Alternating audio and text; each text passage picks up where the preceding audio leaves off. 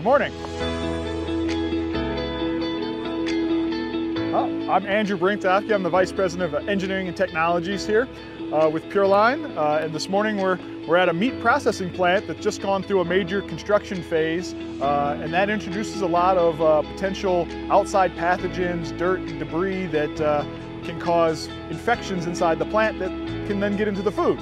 So we're here with our PureLine Solutions, where we generate chlorine dioxide on site for disinfection and sterilization of the plant after such work like this, so that they can then go back in and start production without any risk of contaminating their product. So the advantage of the chlorine dioxide is that it doesn't leave a residue, so they can go right back into production without having to do a heavy cleaning afterwards like you have to do with other poisons and chemicals that stay on the surface.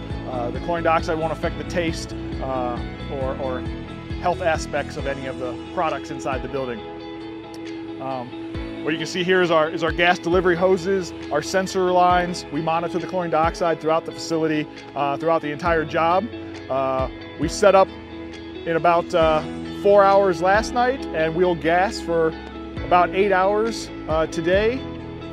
Once we hit our 2,000 ppm hour contact time, we'll remove all the seals from the building, turn on exhaust, and start to evacuate the gas. Once gas levels are safe, we'll clean everything up and hand the plant back over to the customer so they can get back into production.